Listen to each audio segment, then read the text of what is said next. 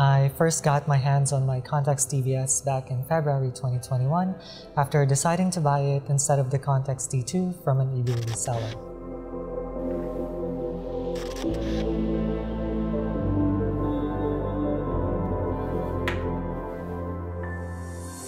I decided to go for it not just because it goes for way less than the Contax T2, but also because of its lens. Yes, it's Carl Zeiss T-Star Vari-Sonar 28-56mm lens, maybe inferior to the 38mm of the Contax T2, but it's still a Carl Zeiss lens that lives up to its brand's reputation. Besides, I really like the 28mm focal length, and having the zoom capability really made the camera versatile.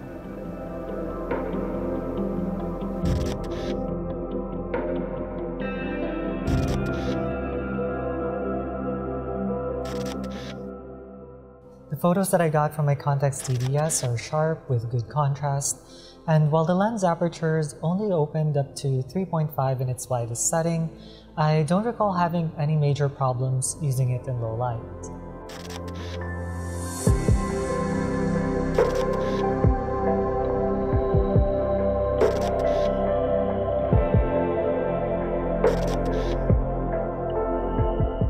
It has a bright but pleasing flash, and the fact that you can control its flash setting defaults manually is great. I usually have it on off. Focusing was never a problem too.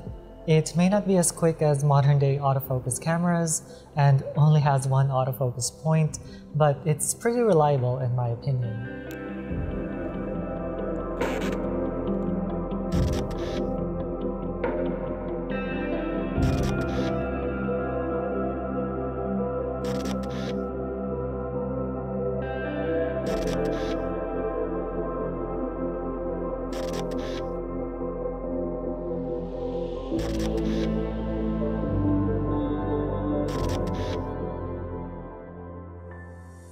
But more than its technical specifications, what I really liked about this camera is that it made me want to go out and shoot.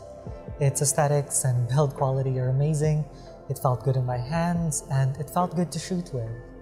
It was pretty much a functional accessory. Within a year of owning this camera, I've ran about 24 film rolls in it, I've taken it out on photo walks, brought it on road trips, and used it in questionable weather situations.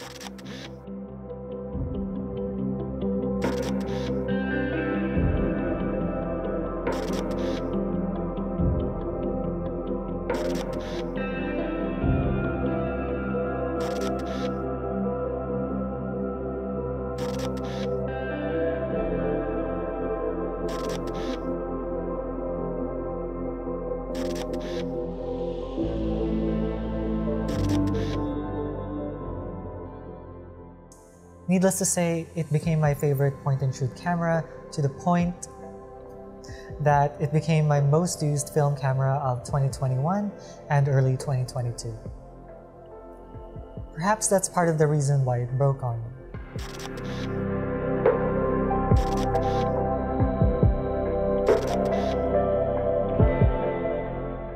First released in 1994, this camera's electronics are now way past their prime, and problems are becoming more likely as they age.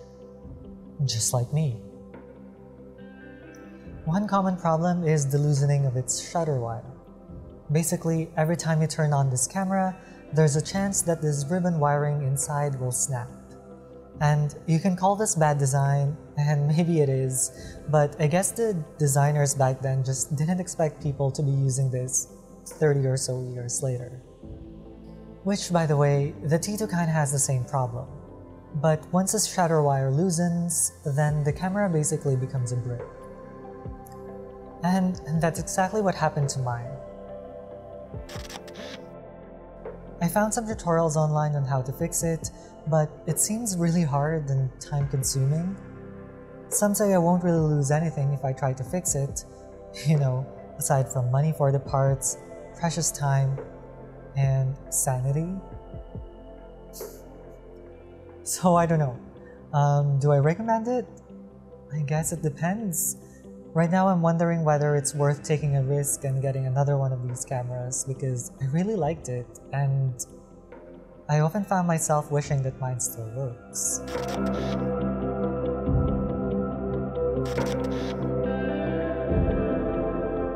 And maybe it's arguable that paying 400 to 500 Canadian dollars for a year of good use and experience is well worth the risk.